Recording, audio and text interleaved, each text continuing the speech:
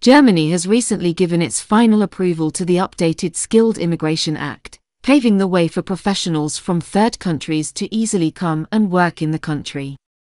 The move comes as Germany faces a severe shortage of workers, with a record-breaking 1.98 million open jobs reported by the country's Interior Ministry in 2022.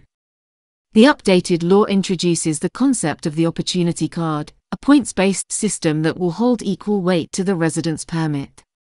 To qualify for the Opportunity Card, applicants will be evaluated based on several criteria.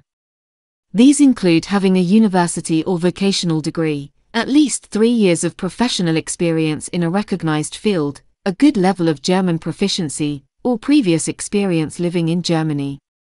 Additionally, applicants must be at least 35 years old.